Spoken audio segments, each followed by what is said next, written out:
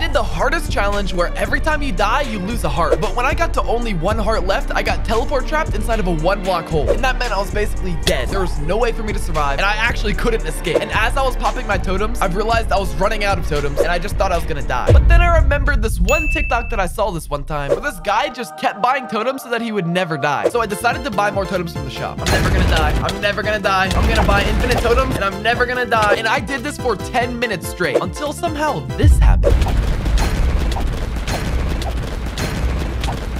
What? How did I die? How did I die? You might be wondering, how did I die? Well, it turns out my mouse just glitched out and moved a couple of inches off the screen. And since my mouse wasn't over the totem anymore, I just died.